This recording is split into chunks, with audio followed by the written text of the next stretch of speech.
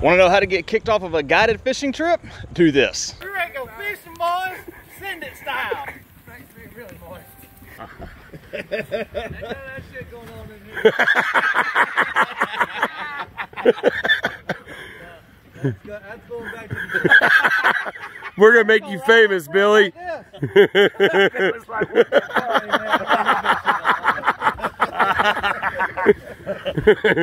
Send it.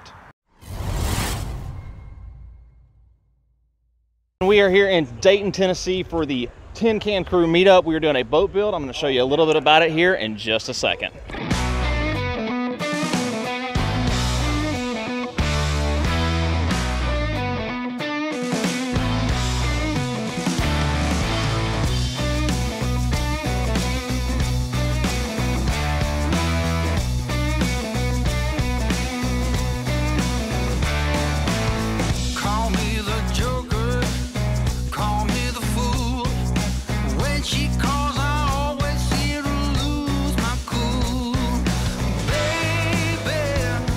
All right, so we're here at the PB Lodge. It's like Personal Best Lodge, I guess is what it stands for, unless you like peanut butter and jelly like me, so it sounds like peanut butter and jelly to me. But this place is super cool. I'm gonna walk you guys around and show it to you.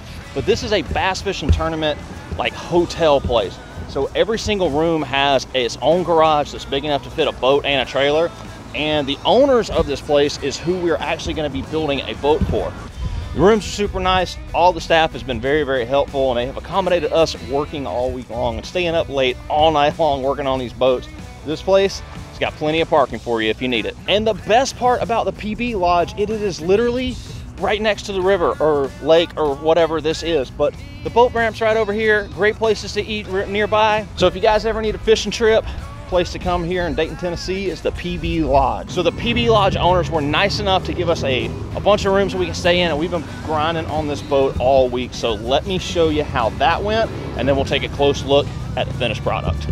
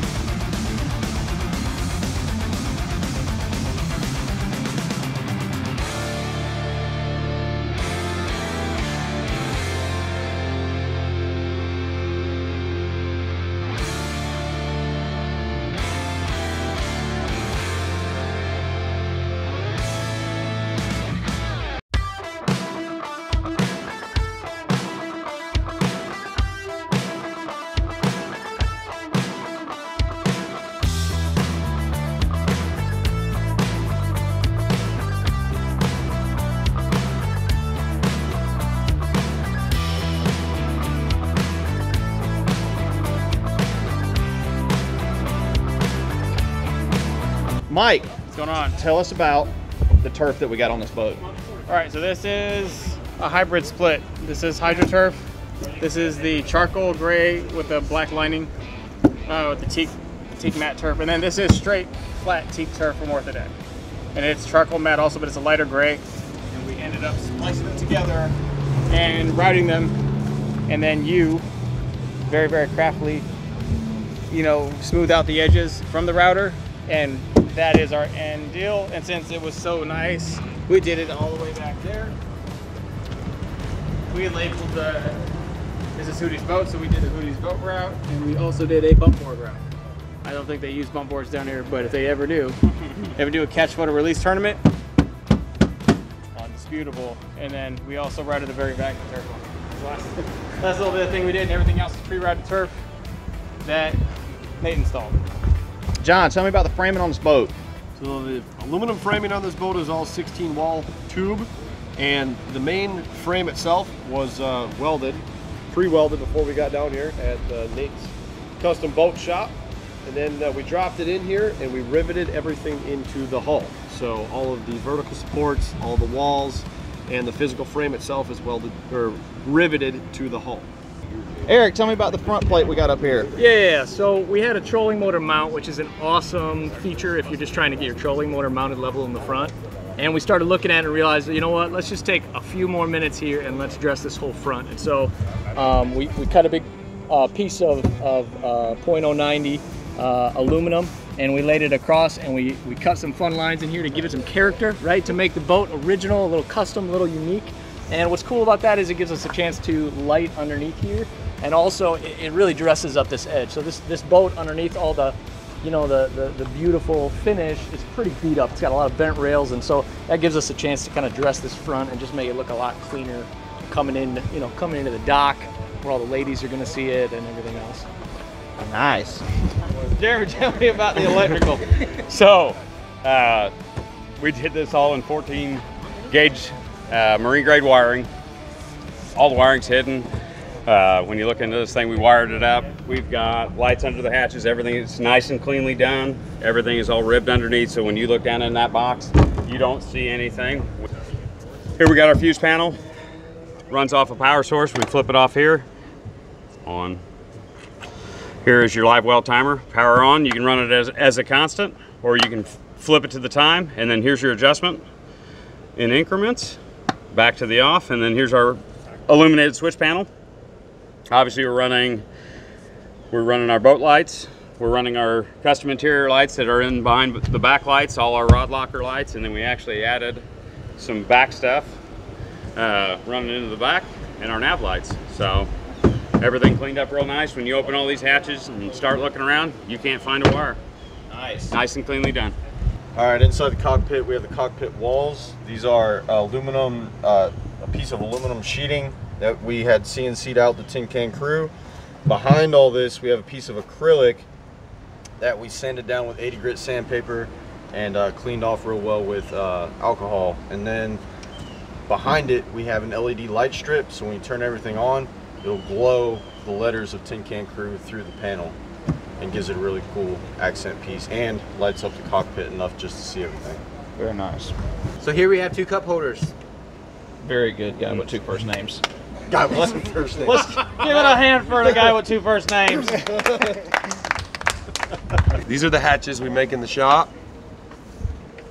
They got a drain tube and a recessed drain in every one of them. They're all on the website. They're available powder coated, white, black.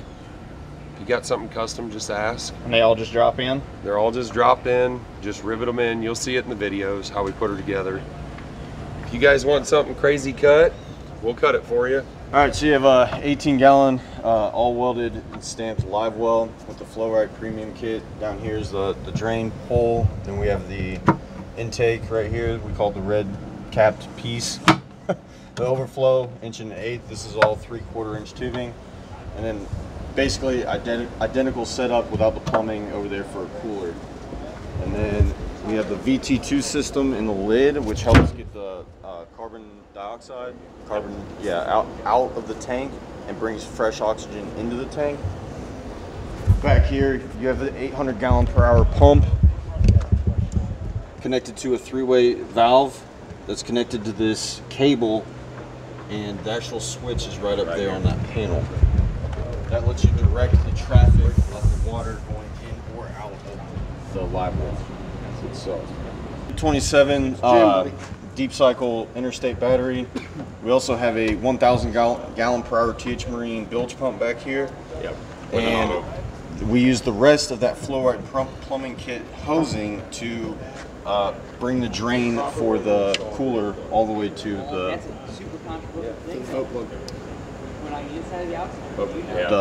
drain plug. We got our newest tin can crew member here helping out fuming. Yep. Tell us about yourself. My name's Evan. I work with Eric over at Fireant Boats. But today we're here to talk about the last and most important part of a boat build. It's the drain plug. It's the drain plug. Now Tell us about the drain plug. Now these things really have come in huge in the boating industry lately. I mean, you know, the best argument there has been, right, in the boating industry is it on the inside or the outside? And today, you know, we're gonna squash that. We're putting it on the outside, all right? Last little touch. How do we install one of these on the outside of a boat? So you can ask your dad if you need to, but otherwise you just you know, you grab it right here. If it's a little loose, you might need a bigger one, but you know, not everyone can. Not everyone can help that. Not everyone can do something about that. So you know, you flip it up, right, and you got some tension. Oh, that's slap. Now this, yeah, this drain plug isn't for this boat, so you don't want this one. Now we go back to the inside here. We're going inside. Hold on. Oh wow. Even bigger. That's it's like throwing a hot dog down a hallway right there. That's not going to do anything for you. Let's take one from Nate's boat. Yeah, let's steal one from Nate's boat. He takes out all his plugs too. No one's got a plug. This boat's sinking. That's it. That's the end of the video right there.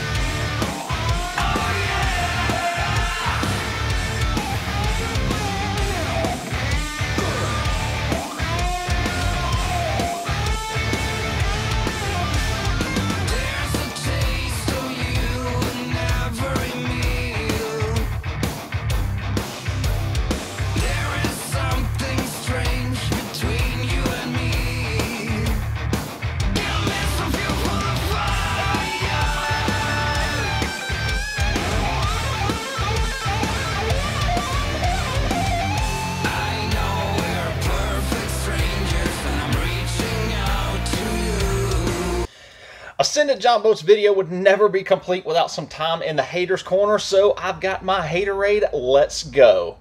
If you're not familiar with the haters corner, what we like to do at the end of every video is stand in a corner and see who was the most butthurt in the comments over the last couple of weeks. And because we know that people are sensitive on the interwebs, we don't use their real names. We just call them Scooter. So our first Scooter commented over on my last video that I posted about lies and myths about float pods. He says, "You bearded fruit bat, take that LS Who 10 and that wannabe Leonidas look and go practice falling down." Woo-hoo, boys, we got a feisty one today. But I have So many questions about this comment. First off, what does a fruit bat and Leonidas have that looks anything alike? Because you can't call me a fruit bat and then tell me I look like Leonidas, which I don't really get at all. There's no connection. I have so many questions. Well, let's address Scooter's comment. Y'all are really going to have to pick up your game if you're going to make fun of me, because that one was about as disappointing as an unsalted pretzel. And if I wanted to hear what an asshole sounds like, I'd fart. But since Scooter can't keep his suck hole closed, I highly advise that he go practice deep-throating a cactus. You are the reason that we have a lifeguard in the gene pool there, Scooter. Our next Scooter posted over on my float pod video where we put the float pods on the 10-foot boat. He said, why don't you just get a bigger boat which is more buoyant? I've had so many of these freaking comments. Like, I can't seem to explain to people enough how boring my channel would be is if I said, okay, we got this 10-foot boat. We're going to do something really stupid with it. We're going to get a bigger boat. Nobody wants to see that. It's boring. We're doing stupid stuff on a 10-foot boat because it's awesome, and if it works, it's going to be epic. And what kind of lame story would it be as if I go out on a brand new 22-foot Ranger? Like, nobody wants to hear that story. People want to hear an awesome story about a guy dressed as a unicorn wearing a Spartan helmet driving 100 miles an hour across a lake in a 10-foot Jon Boat with a giant motor on it. That is a much more epic story. And if I'm going to go out, that's the way I want it to be, on a little bitty 10-foot boat doing stupid stuff. So our next Scooter isn't just one Scooter. It was a comment that a Scooter made, and then he had an argument with another Scooter in the comments section. It was great. Let me tell you about it. So on my last float pod video, Scooter posted, I would weld them on, plug the hole in the bottom, extend them to keep the top level with the transom, connect an aluminum tube inside the boat, and use both of the pods as a gas tank. So I commented back and was like, yeah, that's pretty cool. You can make one a gas tank and one a beer keg. That would be super awesome. So another Scooter jumps in and he's like, I'm pretty sure filling them with fuel and beer would negate any buoyancy. So then another Scooter jumps in and he's like, oh, no, it'll float. It's just got to be enclosed. Use a gallon plastic bag. And then the other Scooter comes back and he's like, oh, you got to mention specific gravity, and gasoline is less than water, and HDPE and slightly higher than water, and denser plastic like PVC, all this stuff that was going on. And all this garbage. It was just a bunch of math and like equations and stuff. So what I've done is I have banned both of them from the channel because, not because of the argument, they can argue all they want to. We just don't do math here, especially math when it comes to safety, because safety's always third, coffee's first, safety third, and no math at all. So those Scooters are gone. We don't have to deal with them anymore. So last up is our honorable mention of the week. This Scooter posted, float pods do help with overcoming the Cochrane gravimetric distortion effect. However, you cannot stabilize your work field without a flux capacitor, which I'm pretty sure you can find on Amazon. Oh God, I love it. You guys just absolutely crack me up in the comments. So the Tin Can Crew meetup was a lot of fun. We had a great time. It was very, very, very exhausting building a boat in 5 days like that, but it turned out really, really cool. I'm really impressed with the way that everybody was able to work together and get this boat done in 5 days. It was a lot of work, but we all had a very good time. Now, this will not be the last time we do this. This is going to be a, I'll just say, more frequent thing. We're all going to try to, meet up and do this more often, because it was a great time for all of us to collab together and work together, and we had a lot of fun. Plus, we get to build some really cool boats that you would normally never see on my channel, because I don't do bass boats, but I did one for this video. It was actually really cool. If you're one of my regular subscribers and you want to know more about what is going on with the channel and get more involved, I am going to start posting more over on the Tin Can Crew channel. If you're not subscribed over there, it's Tin Can Crew. You can find us over on YouTube. Also, all of the other Tin Can Crew members that are on YouTube post over there frequently as well, and you definitely don't want to miss any of those videos either. Everybody that was involved in this build, I have links to their YouTube, Instagram, and Facebook accounts down in the description box below if you want to check them out. Also, don't forget about our promo code over on tinyboatnation.net. If you want to use that, it is full send unicorn. You get 5% off all of your purchases over at tbnation.net. Now, we're going to roll those bloopers here for you in just a second, but first let us take a moment and always remember, money can't buy you happiness, but it can buy you a boat. Bye, guys.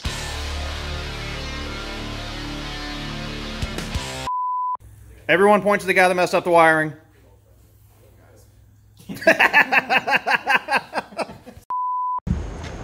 All right, so we got our newest Tin Can Crew member right here. This is, Wow. Oh, Evan Bankfish. No, you don't need my last name. Let's retry that. Oh yeah, where the hell have you been? James, tell me about all the Sparky Spark stuff on this boat. Let's use the right name. It's Jeremy Jack. Jeremy. I was about to say. I was waiting on that. I'm trying to get some actual video. All right, let's do it. I messed up the wiring, Nate. I didn't. I didn't even know how to do wiring. It's always the crazy case. Web one goes on. Put the flares on top of the other stuff.